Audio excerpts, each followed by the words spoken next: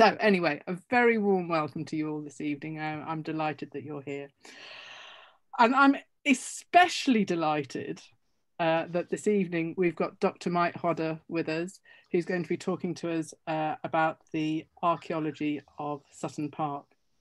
So Mike has Sutton Coldfield in his heart, I think it's fair to say. He grew up in Sutton Coldfield. And then he went on to do a degree in ancient history and archaeology at the University of Birmingham.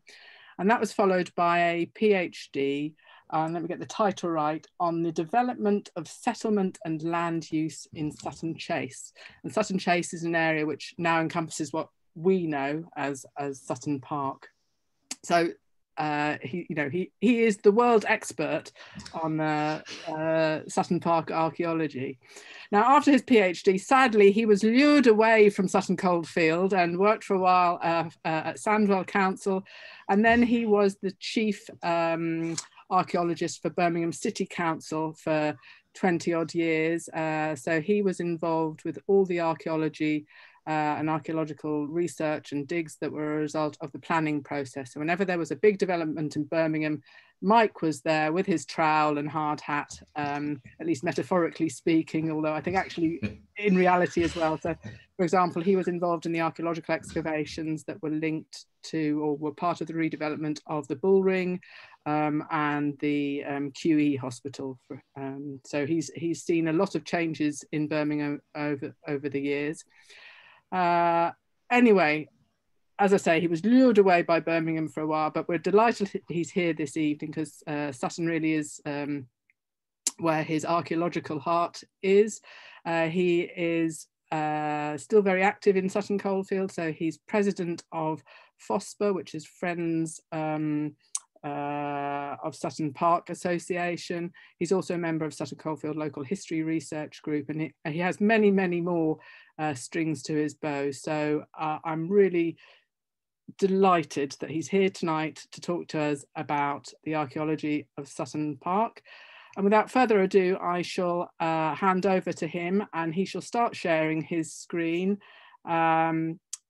If there are any issues, please do contact us via the chat. I'm going to mute myself and take myself off video, but hopefully any minute now, we shall start seeing Mike's slides.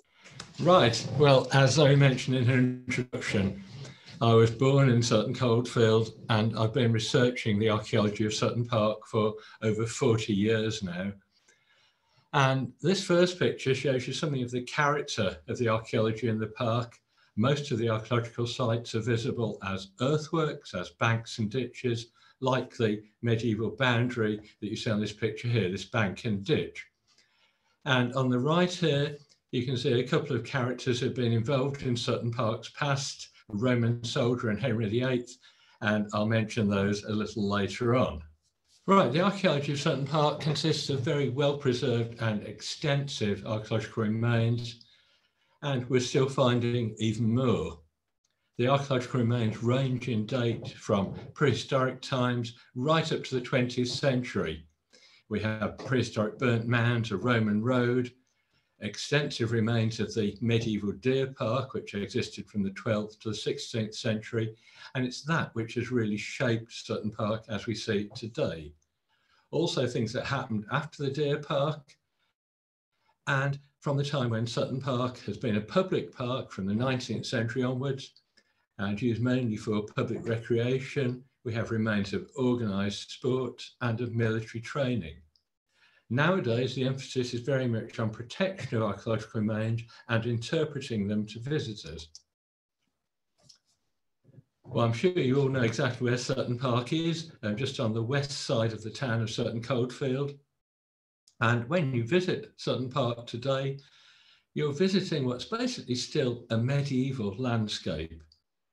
The shape and the extent of Sutton Park correspond almost exactly to the medieval deer park, and even the shape of the woods follow medieval subdivisions. And the park contains extensive archaeological remains of the deer park and also things that came before it and what followed it. The archaeological remains include very extensive and entire lengths of earthwork boundaries, like this. You see in Keeper's Valley, a bank and ditch forming a subdivision of the medieval deer park. So they're not just individual sites, the whole length of boundary earthworks like this. And there are over 250 archaeological sites in the park currently recorded on Birmingham City Council's Historic Environment Record, the City Council's archaeological database. And the red lines and black dots on the map there show all the archaeological sites that have so far been recorded, although in fact there are more to add to that, because that's the number of sites that were recorded in 2014. Since then, as I mentioned, we've found quite a bit more. And the archaeological remains of Sutton Park are nationally important.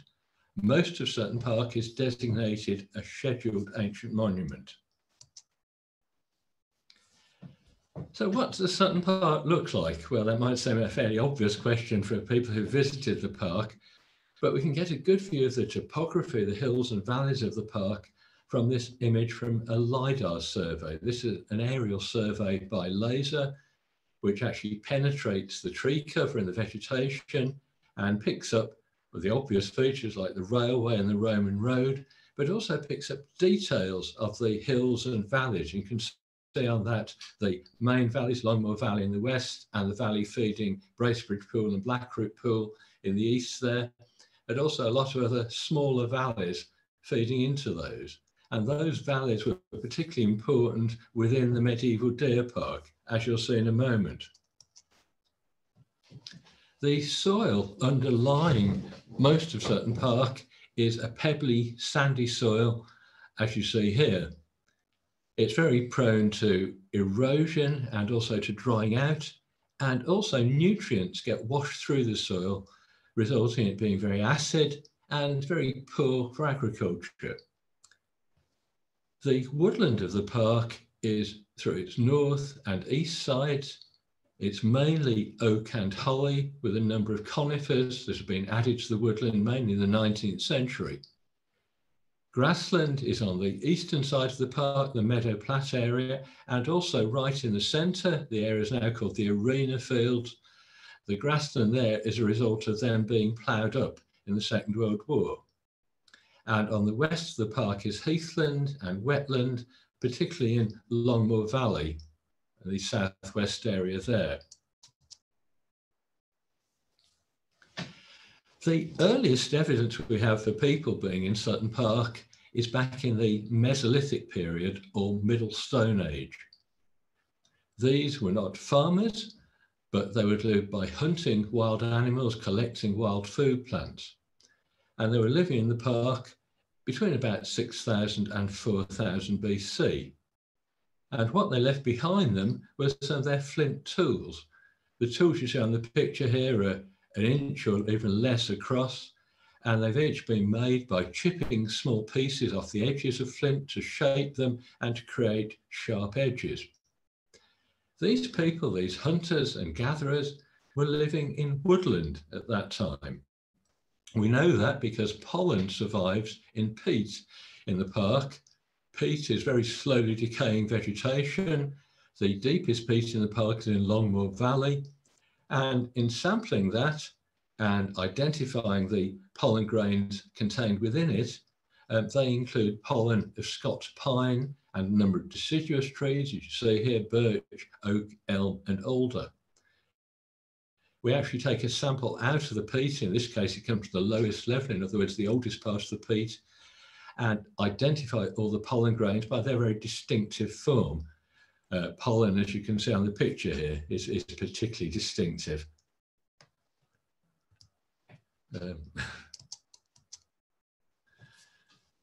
In addition to that, actual stumps of pine trees were exposed underneath the peat in Longmoor Valley and in the Streatley area. When it was exposed, it was partly burnt away in a fire in 1921. So these hunters were hunters in the woods between about 6,000 and 4,000 BC. At some time after that, all of the trees were cut down, animals were allowed to graze, the trees didn't grow up again, and heathland developed. Heathland is not a natural form of landscape. Heathland is a man-made landscape. The next evidence we have for people in the park is a little later on in time. We're shifting now into the Bronze Age. And what you can see here in Longmoor Valley, this grassed low mound, is a burnt mound. It's a mound of heat-shattered stones and charcoal. It's on the very edge of wetland there in Longmoor Valley. The stones it's composed of are jagged, like the ones you see on the top left here, and some of them have a very crazed surface. Burnt mounds, for some reason there's a jumping on, bear with me. Burnt mounds are very numerous in the Birmingham area. About 40 have been found so far, and they've been dated to between 1500 and 1000 BC. And they're interpreted as the debris from either heating up the stones to boil water to cook food, or heating up the stones so cold water can be poured on them to produce steam inside a sweat lodge. And they contain burnt stones, heat-shattered stones, and fragments of charcoal. Charcoal is the debris from the wood fuel that was used to heat them up. In Sutton Park, we've also found some mounds that are composed of heat-shattered stones, but there doesn't appear to be any charcoal in them, and they're in dry locations. They're not in the wet locations like this one, Longmoor Valley, that we'd expect to find burnt mounds in. So they were using some sort of process that didn't require water. These are two of them. One of them is in Darnellhurst. You can see the mound there underneath the measuring rod. The measuring rod, incidentally, is 1 metre long. You'll see this on pictures later on. And another one that's exposed on the surface of a path just north of Pool Hollies. And you can see from the detail at the bottom right there that these are both composed of heat-shattered stones, crazed surfaces, just like the ones I showed you a moment ago on the burnt mound in Longmoor Valley. Here are 6 of these mounds, these burnt stone mounds, near Streatley Lane, the northern side of the park, that were excavated in 1926. They were arranged in an arc, and excavation showed that they were composed of heat-shattered stones. There was no charcoal though, and underneath 2 of the mounds there was a small pit. You can still see one of those. This is it, and it's got one of the markers on the archaeological interpretation trails on it. I'll talk about the trail a little later on. Moving on then to the Roman period, we're very fortunate in having within Sutton Park one of the best preserved stretches of Roman road anywhere in the country. I can only think of one example I've seen that's as well preserved as the road in Sutton Park. And here you see a couple of pictures of it. The most prominent part is the bank or agger, and on each side of that are side ditches and quarry pits. It was built in the middle of the 1st century AD as a military road. It would be used by people like this soldier you see on the top left here to travel between forts at Wall near Lichfield and Metchley in Edgbaston in southwest Birmingham. So what you can see now is the agger, this raised bank of gravel. In some places the actual gravel surface is exposed, and you can see it on the top picture here, covered over by snow, particularly prominent there. And on each side are intermittent ditches. These are quite narrow. They wouldn't have been enough to dig out the material to make the road, but they're marking out ditches. They're marking out the strip along which vegetation had to be cleared to construct the road. Beyond those are quarry pits, which are really remarkable survival, out of which the gravel to create the road surface was dug. Underneath the road, we can see the type of soil on which it was built.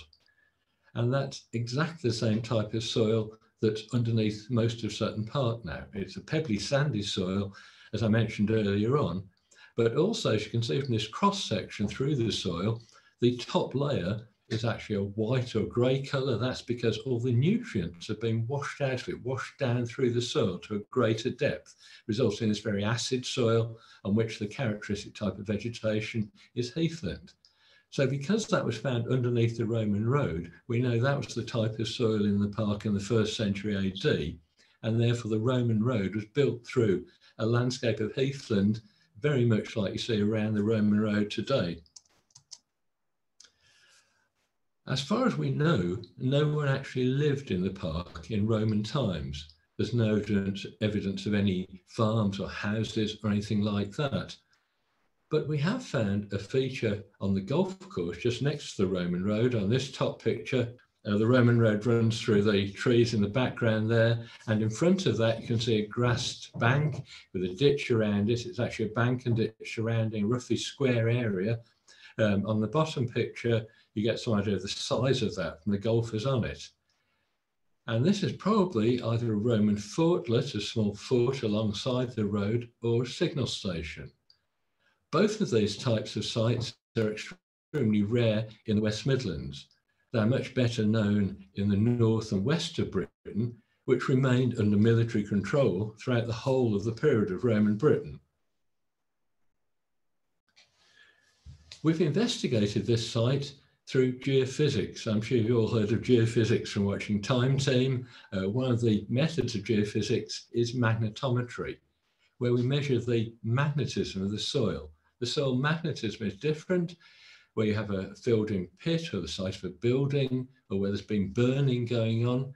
That slightly raises the soil magnetism. It's a very small amount, but we can detect that difference with the instrument that you can see on the picture here.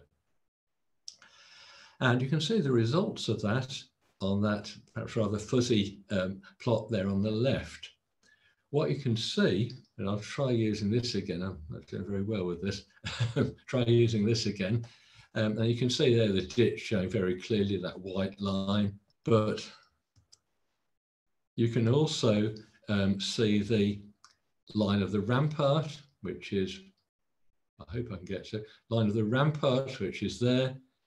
And you can see along that these dark blobs, which are, I don't see that picture yet, these dark blobs which show where timber posts stood.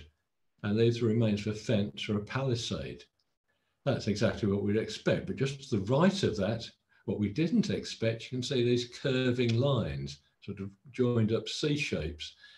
We'd expected the remains of either a timber tower or perhaps a barrack block inside, but that clearly isn't anything like that. And this might be something that was on the site before the signal station was built, or something that happened on the site afterwards. Well, let's move on then to the Middle Ages, the 12th century medieval deer park. A deer park was created in Sutton in the 12th century by Henry I. In 1126, it was given to the Earls of Warwick.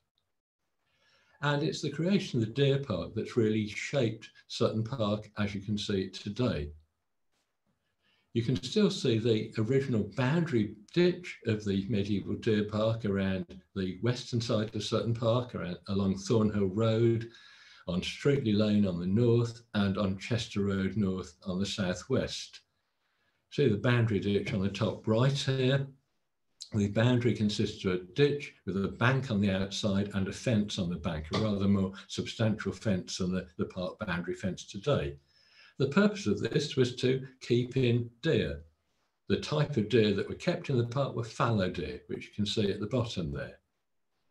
Now, as well as deer, the park also contained fish ponds. 3 of the pools in Sutton Park, all the pools in the park are man-made. 3 of them were constructed as fish ponds within the medieval deer park. Those are Keeper's Pool, Winley Pool, and Bracebridge Pool. Deer like a mixture of open ground and woodland. The woodland would be wood pasture, and some of the trees in that were pollarded. In other words, they were cut off just above browsing height. You can see some old pollarded trees, but they're not quite as old as the deer park in Gumslade now. The reason there's so much holly in the park is because it was deliberately managed, deliberately encouraged within the deer park. It provided very important winter feed for the deer there. As you can see from this picture, the ponies in the park now find the holly particularly tasty, and they eat leaves off the trees during the winter. But in the medieval deer park, the holly will be cut and fed to the deer. A deer park was a medieval status symbol. And as I mentioned, Sutton Park was originally constructed as a royal deer park, constructed by Henry I. It's very large. The medieval deer park was about 1,000 hectares, and that's equivalent in size to other royal deer parks like Woodstock in Oxfordshire, where Blenheim Palace is now, and at Windsor in Berkshire. The park, as it was created in the Middle Ages, was slightly larger than we see now. The original boundary of the park on the north, west and southwest is still the boundary of the present park. So as I mentioned, you can see the present park the medieval park boundary ditch constructed in the 12th century along Strutley Lane, Thornhill Road and Chester Road North. But on the other sides of the park, its extent has been modified later on. So on the south side, the park originally extended beyond Monmouth Drive, but land was taken out of the park there in the 16th century. On the east side, particularly the northeast side, land was taken out later on. The area that's now Four Oaks Estate was all originally part of Sutton Park, and that was taken out of the park in the 18th and 19th centuries. The park originally extended right up to the town centre, right up to High Street, which you can see on the top picture there. It wasn't, of course, a public park in the Middle Ages. It was the private park of the lords of the manor. The manor house on Manor Hill, just up the hill from Winley Pool, is where the Earls of Warwick, who were lords of the manor, stayed when they were hunting deer in Sutton Park.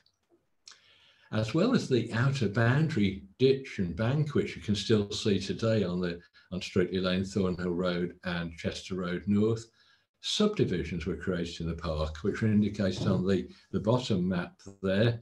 If I move my mouse, it seems to change the picture, which indicates on the bottom picture there. And these subdivisions were centred on the manor house, and they were created to help the process of hunting. They're actually used during the hunting process.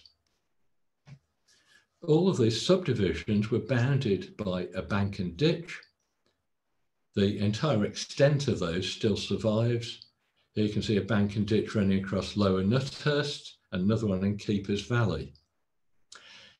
Now, of course, the banks and ditches we see now wouldn't have acted as very much of a boundary. You can easily walk over those. Deer could have climbed over those as well. So they must have had something on the top. We thought they might have had a fence, but when we excavated one of these in Keeper's Valley, we found no traces of that. So it probably had a dead hedge on top of it. A dead hedge was composed of a mass of cut branches, other cut material piled up on top, which provides a very good and stock-proof and deer-proof boundary. The advantage of a dead hedge is it's very quick and easy to put up, and equally quick and easy to take away again. And these subdivisions would only have been required when hunting was actually taking place, because the deer were kept in the rest of the park by that ditch that you saw around the outer boundary. So how do people actually hunt deer in Sutton Park? Well, they certainly didn't chase all over the park hoping to find a deer and kill it. It was far more organised than that. And it made the most of the fact that the park was deliberately laid out to include a number of stream valleys, which we saw in a picture earlier on. The deer were actually chased by beaters, the beaters and their dogs indeed, down the valleys you can see on the LiDAR image on the right there, valleys like Keeper's Valley, you see the picture on the top, and into these subdivisions. That would contain them in a smaller area. Then they were driven past archers who were standing on platforms who would shoot the deer. And here you can see an archer's platform in Hollyhurst, not far from Keeper's Pool, where an archer would have stood to shoot deer that were being driven down Keeper's Valley. I mentioned earlier on that deer parks were very much a status symbol, as were the deer that were kept in them, because in the Middle Ages, you couldn't just buy venison like we buy it today. Venison was owned, it was given to you, or it was poached, in other words, stolen. You couldn't just buy it. It was very much a status meat. So these beaters would have had a base, probably in Hollyhurst, where there's a small rectangular area at the highest point of Hollyhurst. You see on the picture on the left there, this is actually a small rectangular area surrounded by a bank and ditch. And the highest point of Hollyhurst, it's at a point that on 19th century maps is called the centre of England. And this is near a glade. It's a path that runs across the middle of Hollyhurst, through Keeper's Valley, over Keeper's Pool, and through Lower Nuthurst, which runs from one side of the division, one side of the subdivision, to the other.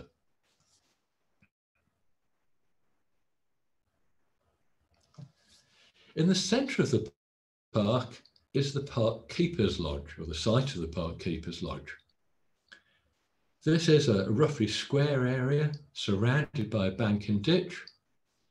You can see that on the top picture where it's brought out by the shadows of trees. There it's in, as you can see, woodland now. Originally it would have been in completely open ground. And on the bottom picture you get some idea of the size of that, roughly square area surrounded by a ditch and a very slight bank. At one corner of this there are animal burrows, and in the burrows, in the spoil from the burrows, you can see medieval roof tile. So it indicates we do actually have a tiled building there. The roof tile we can't date particularly closely, but we know that people are using tile on roofs in this area from the middle of the 13th century onwards. So it gives us a bit of a starting date. And the park went out of use in the 16th century, so the lodge wouldn't have been occupied any time after that. It would have been occupied by the park keeper, the equivalent of the head ranger in the park now, and his family.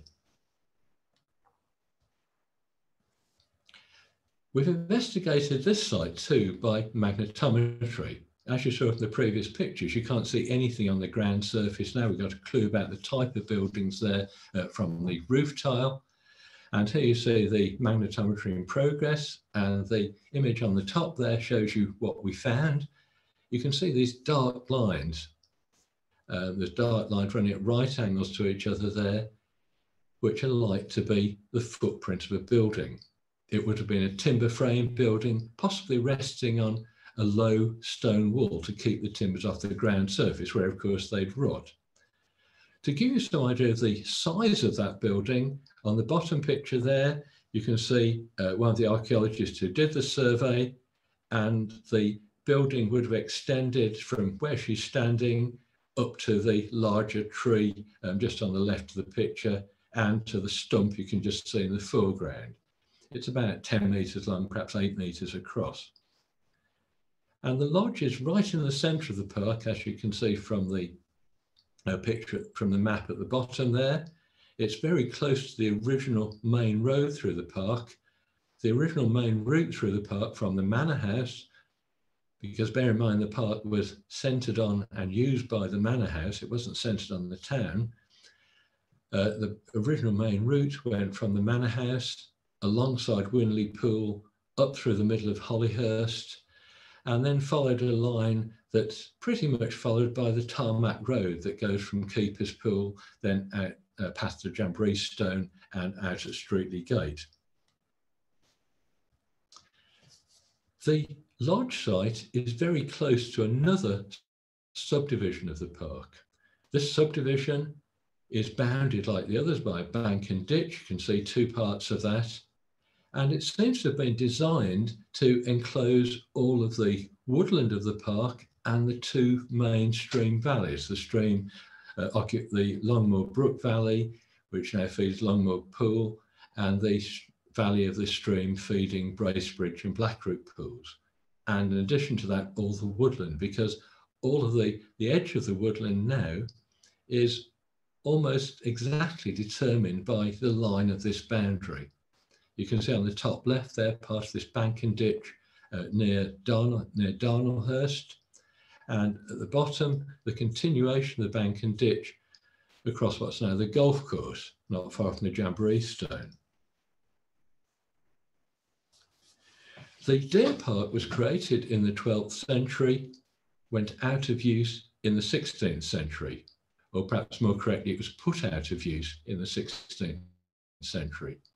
By that time, Sutton Coldfield and Sutton Park were under royal ownership.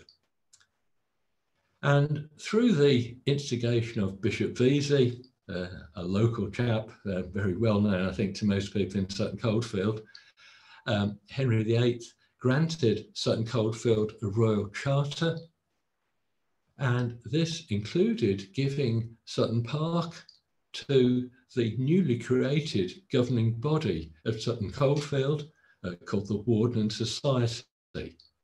Local people were allowed to graze their animals in the park and collect wood from it. The woodland was managed in a rather different way from the way it had been managed in the deer park. It was managed as coppice. The trees were cut down and shoots would grow from the stump, and those shoots could be harvested as a renewable resource.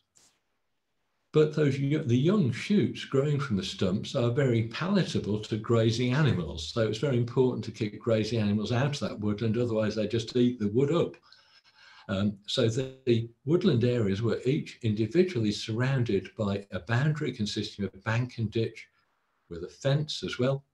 The ditch being on the outside of the bank, in contrast to the boundaries in the deer park, which were intended to keep animals in, had a ditch on the inside of the bank. And the entire circuits of these bank and ditch boundaries, but around the woodland in Sutton Park, still survive. You can trace the whole of these around Darnelhurst, Streetley Wood, Upper and Lower Nutters, Pool Hollies, Hollyhurst, around all of these woodland areas. In some cases, these boundaries follow earlier medieval boundaries. At Hollyhurst, you can see on the bottom here, there's a ditch on the inside of the bank as well as the outside, because it actually runs along an earlier medieval boundary. So the medieval boundary had a ditch on the inside. Here you can see a ditch on the inside and the outside. The outside ditch was constructed in the 16th century. Within the woods, there are over 100 saw pits, like the pit you see on the picture here. They're oval pits with a bank on one side. Most of these were found by Roy Billingham, a local researcher. And the saw pits were designed so that you'd lay a piece of wood across them to cut it up into smaller pieces.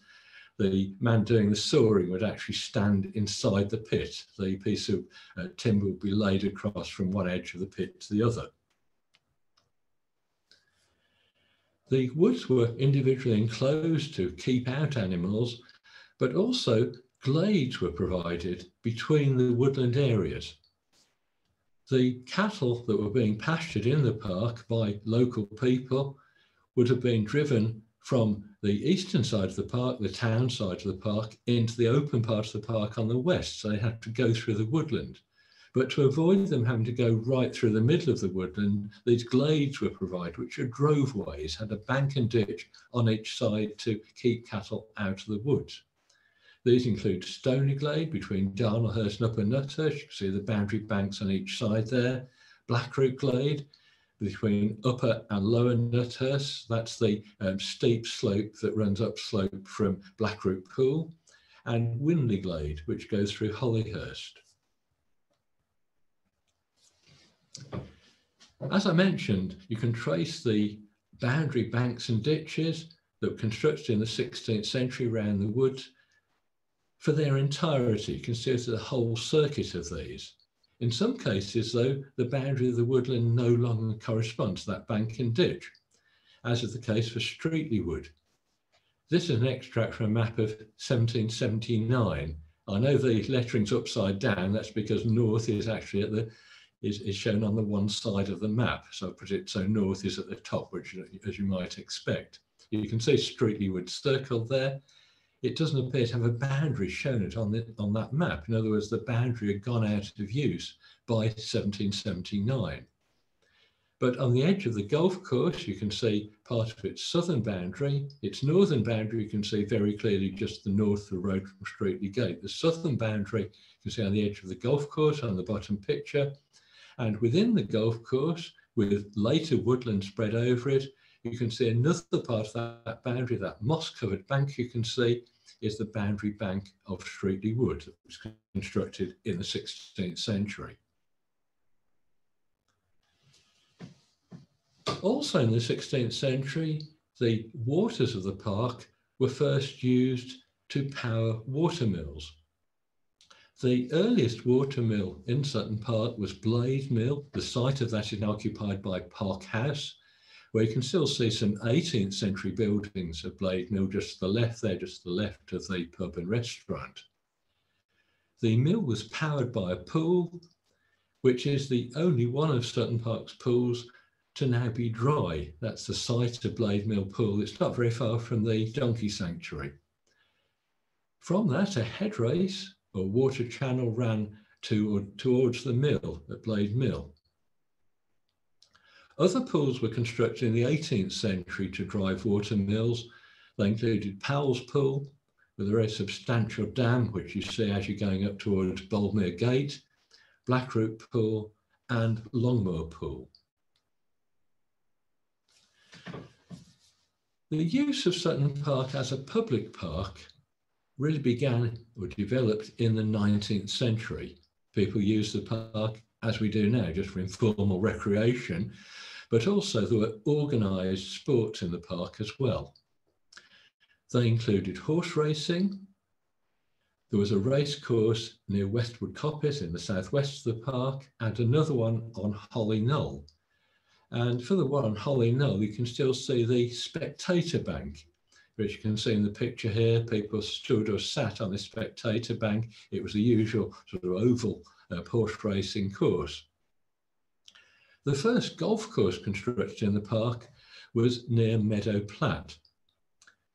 And you can see part of that still. Opposite the visitor centre, you can see what was a golf course bunker. You can see that pit on the picture there. There was also hunting in Sutton Park. In the 18th century, hunting with dogs took place, fox hunting. But also there was wildfowl shooting. Here at Little Bracebridge Pool, just on one side of the pool, you can see some hollows, which were probably constructed as duck decoys. Wildfowl will be enticed into these and shot by people in a hide at the end of the hollow.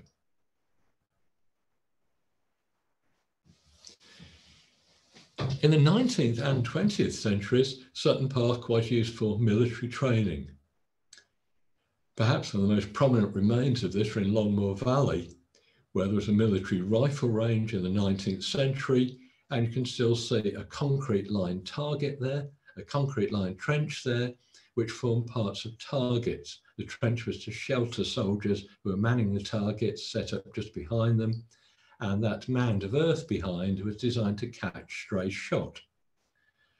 Soldiers training in Sutton Park in the 19th century stayed in a camp of bell tents, and you can still see the circular gullies that were dug around those trenches as drip trenches to drain them. The park was also used for military training in the First World War, when soldiers dug practice trenches. You can see some of them digging practice trenches in the park on the left there. As you can see, they were angled trenches, and they weren't necessarily dug to full depth or full width, because the object of the exercise was to teach soldiers how to lay out trenches. And you can see the remains of these near Bracebridge Pool. You can see that very shallow, angular ditch there, very shallow and narrow ditch, because it not only was it dug to not the full depth or full width, but also would have been filled in after the training took place. You can see rather deeper trenches in Longmoor Valley. You can see how the shadow picks out a zigzag trench. And on the top there in Streatley Wood, this is a site we only found a couple of years ago. Again, you can see how the snow is picking out that zigzag line. I don't think we'd have seen it were it not for this slight snow cover. So military training was quite extensive over the park in the First World War. And the Second World War, as well as training taking place, there was an American Army camp on the north side of the park near Streatley Lane. The remains of some of the buildings of those were very clearly visible this summer, where the grass had actually parched out along the lines. You can see arrowed on that top picture one of the wall lines of the buildings within that camp. And also on the left there, a slag-built roadway leading up to the camp from the Streatley Lane. Near to it, was an anti-aircraft gun site. On the bottom there, you can see, I hope, the circular bank that surrounded the anti-aircraft gun installation. Now, as I mentioned, the emphasis is very much on the protection of Sutton Park's archaeology and the interpretation of the archaeology to visitors. Protection of the park's archaeology is extremely important because, as you can see here, archaeological remains are irreplaceable. They're vulnerable to permanent damage. Much of the park, the archaeological sites in most of the park, are legally protected as a scheduled ancient monument. And it's a criminal offence to damage the archaeological sites in any way. It's also a criminal offence to use a metal detector. And it's very important that any works undertaken in the park, such as tree works, for example, are undertaken in ways that don't damage the archaeological remains, because the archaeological remains are irreplaceable. And there are pressures through erosion by cycles, particularly off-road cycling, and vehicles, and pressures caused by holding large sports events and entertainments. And I think quite a problem is the way people perceive the park. The park is sometimes seen as yet another public park, just another public park like the rest of the public parks in Birmingham. And there's a bit of a lack of appreciation sometimes of its significance as a very special place and a very special landscape. Well, I've been talking about the archaeology of Sutton Park. The ecology of Sutton Park is, of course, also nationally important, and the ecology and archaeology of the park are interrelated. Interpretation of the archaeological remains, explaining them to visitors, includes self-guided trails called Walking Through Time, which were set up by FOSPA, the Friends of Sutton Park Association, and the Sutton Coldfield Civic Society, and guided walks, which FOSPA have done for several years now. Unfortunately not been able to do over the past few months, but hopefully we'll be able to resume those at some time in the future. And at the same time, further investigation continues, further research to find out more about the park's past. Well, despite all the restrictions, despite us not being able to do actual guided walks now, you can still follow these trails yourself, these self-guided walk routes on Walking Through Time. Walking Through Time consists of panels at some of the gates and at other places, including Blackroot Bistro, and markers on individual sites. If you want to read more about the archaeology of Sutton Park, there's a book I published a few years ago, which is shortly going to be reprinted, a slightly updated version. And there's also my book on the archaeology of Birmingham as a whole, Birmingham, the Hidden History. So do look out for these. And also there's a forthcoming article in the British Archaeology magazine about recent discoveries in the park. And just a reminder, finally, that Sutton Park is open every day. Do visit it. Do go and have a look at these sites. Thank you.